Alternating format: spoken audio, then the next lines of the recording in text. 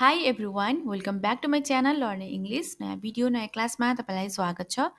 आजको क्लासमा हामीले अङ्ग्रेजीमा कुरा गर्दा इज, एम, आर, वाज र वरको प्रयोग कसरी गर्ने त त्यसको बारेमा जान्नेछौँ। किनकि यी भनेका के हुन् त कुनै पनि वाक्य बनाउँदाखेरि एकदमै आवश्यक जान्नै पर्ने भर्बहरू हुन्। हेल्पिङ भर्ब अथवा एक्जुलरी भर्ब पनि भन्ने गर्छौँ हैन। सो आजको भिडियोमा हामीले यस्ता भर्बलाई चाहिँ कसरी प्रयोग गर्ने त, कुन सब्जेक्टसँग चाहिँ हामीले इजको प्रयोग गर्ने, एमको प्रयोग गर्ने, आर, वाज र वरको प्रयोग गर्ने त त्यसको बारेमा रुल पनि जान्नेछौँ। जो तपाईँ भिडियोलाई अन्तिमसम्म हेर्नुहोला, मन पर्यो भने लाइक, सेयर एन्ड कमेन्ट पनि गर्नुहोला। ओके, आउनुहोस् अब भिडियोलाई सुरु गरौँ। Let's get started. इज पहिलो छ इज। इजको अर्थ छ, हो, हुनुहुन्छ जस्तो वाक्य। अथवा तपाईँले अहिले भन्ने कुरा गर्दै हुनुहुन्छ भने इजको प्रयोग गरेर हामी वाक्य बनाउँछौँ। कति बेला प्रेजेन्ट टेन्स। प्रेजेन्ट टेन्समा चाहिँ हामीले चाहिँ इजको प्रयोग गर्छौँ वर्तमानको कुरा गर्दाखेरि चाहिँ। ओके, अब हामीले इजको कुन कुन सब्जेक्टसँग चाहिँ प्रयोग गर्ने त यसको रुल जानौँ। हीसँग लाग्छ, सी, इट, नेम सँग हामीले इजको प्रयोग गर्छौँ। राम, गीता हैन, टिचर, स्टुडेन्ट जस्तो। आई र यु बाहेक सबै सिङ्गुलरसँग हामीले इजको प्रयोग गर्छौँ। ओके, अब हामी इक्जाम्पल हेरौँ। ऊ एउटा डाक्टर हो। He is a doctor. ही भनेको सब्जेक्ट भयो। के लाग्यो त हीसँग इजको प्रयोग गरियो हैन। He is a doctor. ऊ एक डाक्टर हो। उनी जाँदैछिन्। C is going. C is going. यो सानो छ। It is small. It is small. राज धेरै होशियार छ। राज is very smart. Raj is very smart. Rohan उहाँको छोरा हो। Rohan is his son. Rohan is his son. अर्को छ एम। एमको अर्थ हुन्छ हुँ छु। म हुँ, म छु अथवा म हो जस्तो वाक्य बनाउनु पर्यो। यो पनि के त तपाईँ अहिले वर्तमान अवस्थामा कसैसँग कुरा गर्दै हुनुहुन्छ भने एमको प्रयोग हुन्छ। तपाईँलाई यसको रुल जान्नु एकदमै सजिलो छ। एम जहिले पनि आईसँग मात्रै लाग्छ। ओके, आई एम, म हुँ, म छु भन्नु पर्यो भने। म रोहन हो। I am Rohan. म गीता हुँ। I am Gita. म तारा हुँ। आई एम तारा हैन। तपाईँले हु आर यु भनेर कसैले सोध्यो भने चाहिँ I am Rohan, I am Sohan, I am Gita, Rita, Sita हैन तपाईँले बोल्न सक्नुहुन्छ। म आउँदैछु। I am coming. I am coming. म एक विद्यार्थी हो। हुँ, I am a student. I am a student. म उहाँको छोरा हो। I am his son. म उनको छोरा हो। यहाँ महिलाको बारेमा कुरा गर्दा के हुन्छ त हिजको ठाउँमा हामीले हरको प्रयोग गर्छौँ। I am her sun. Okay, म एउटा राम्रो मान्छे हो। I am a good person. I am a good person. म एउटा राम्रो असल मान्छे हो। I am a good person. Are. आरको अर्थ हुन्छ छन्, हौँ, छौँ हैन जस्ता वाक्यहरू बनाउँदा हामीले आरको प्रयोग गर्छौँ। यो पनि हामी वर्तमान अवस्थामा प्रेजेन्ट टेन्समा प्रयोग गर्छौँ। यसको रुल जानौँ। वी, यु, देसँग हामीले आरको प्रयोग गर्छौँ। हामी यहाँ छौँ। We are here. We are here. हामी यहाँ छौँ। We are here. तिमी खाना पकाउँदैछौ। You are cooking. You are cooking. तिनीहरू उहाँका छोराहरू हुन्।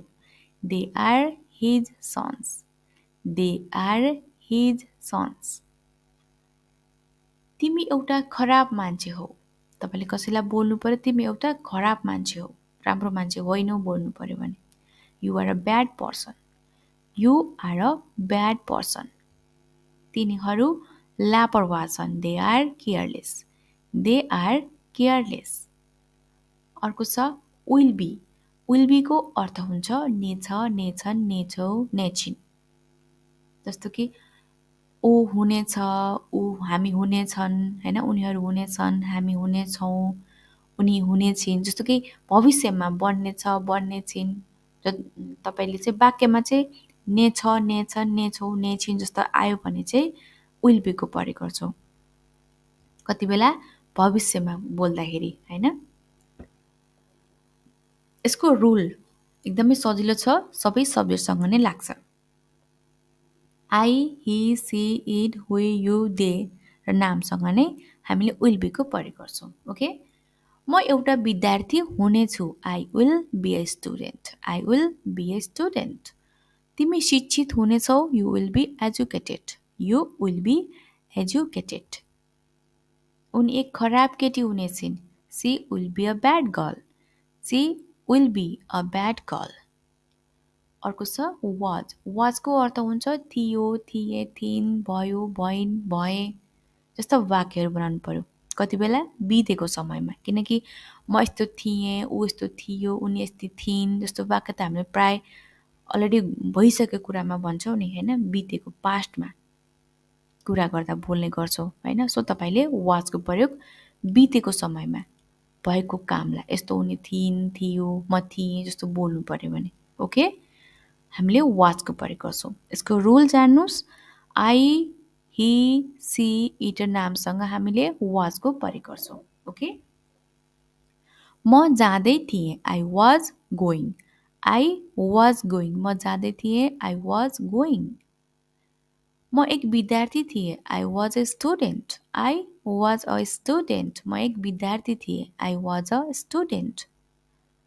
उनी एक असल केटी थिइन्। She was a good girl. She was a good girl.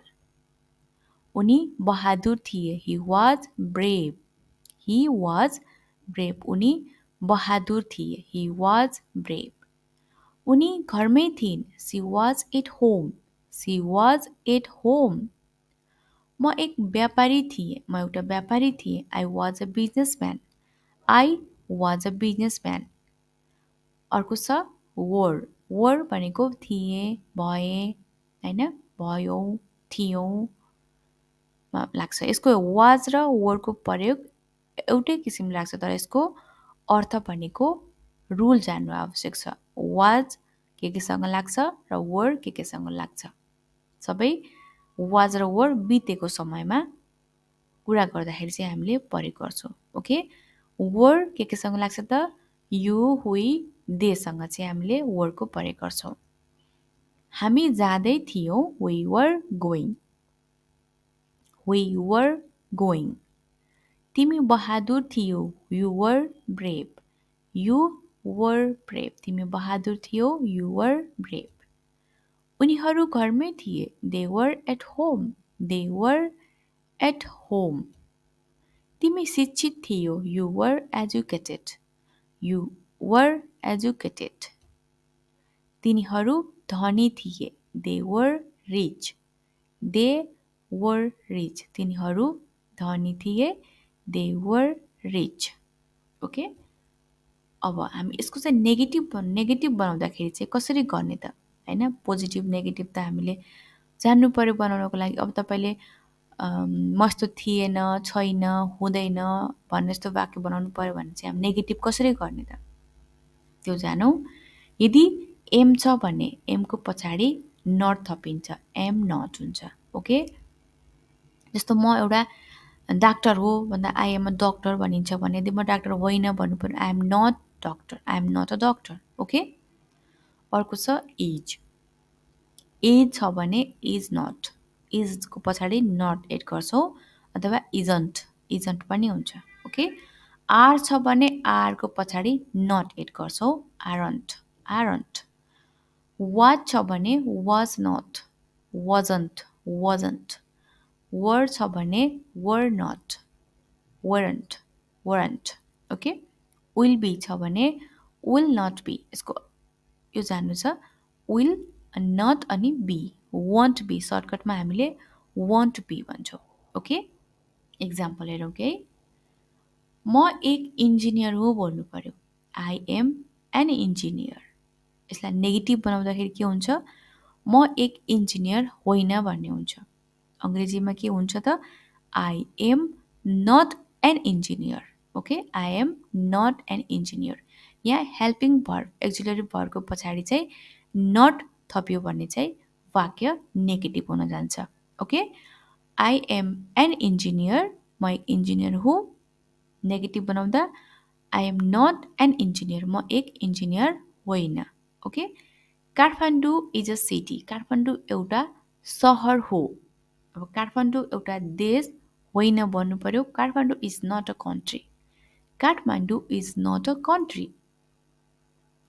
तिमी कलाकार हौ, you are an artist, you are an artist. तिमी कलाकार होइनौ बोल्नु पर्यो, you are not an artist. आरको पछाडि हामीले नट एड गर्यौँ हैन, you are not an artist. Hari गोपालको छोरा हो, Hari is Gopal sun, Hari is Gopal सन। हरि गोपालको छोरो होइन बोल्नु पर्यो, हरि इज नट गोपाल सन। इजको पछाडि हामीले नट एड गर्यौँ अनि वाक्य के भयो, नेगेटिभ भयो हैन। Hari is not Gopal sun. Okay, अब हामी क्वेसन बनाउन पनि जानु। क्वेसन बनाउँदाखेरि चाहिँ कस्तो हुन्छ त्यसको स्ट्रक्चर। यदि वाक्यमा एम छ भने एम अगाडि आउँछ अनि सब्जेक्ट प्लस अब्जेक्ट हुन्छ। एम एक्जुलेरी भर्ब हामीले अगाडि ल्याउँछौँ, त्यसपछि सब्जेक्ट राख्छौँ, त्यसपछि अब्जेक्ट राख्छौँ हैन। इज छ भने is plus subject plus object. Are छ भने are plus subject plus object. Was छ भने was plus subject plus object. वर छ भने वर plus subject plus object. Will be छ भने will plus subject plus be plus object. तपाईँले विल बीको जान्नु पर्यो। Will plus subject plus be, subject पछि बी लाग्छ अनि अब्जेक्ट। ओके, केही उदाहरण हेरौँ है त। म एक इन्जिनियर, अघिकै वाक्यलाई मैले यसमा चाहिँ क्वेसन बनाएर देखाउँछु। म एक इन्जिनियर हुँ लाई चाहिँ तपाईँले क्वेसन बनाउनु पर्यो। के म इन्जिनियर हुँ, am I N engineer, am I N engineer. के म इन्जिनियर हुँ, am I N engineer. Kathmandu एउटा सहर हो, काठमाडौँ इज अ सिटी। के काठमाडौँ एउटा देश हो, is Kathmandu a country, is Kathmandu a country. तिमी कलाकार हौ, you are an artist, you are an artist. के तिमी कलाकार हौ, are U an artist. Question बनाउँदाखेरि के हुनुभयो त, are U an artist. Hari गोपालको छोरा हो, Hari is Gopal sun, Hari is Gopal सन। अब तपाईँले यसलाई क्वेसन बनाउँदाखेरि के हुनुभयो त, के हरि गोपालको छोरो हो, is Hari Gopal sun, is Hari Gopal सन। के हरि गोपालको छोरो हो, इज हरि गोपाल सन।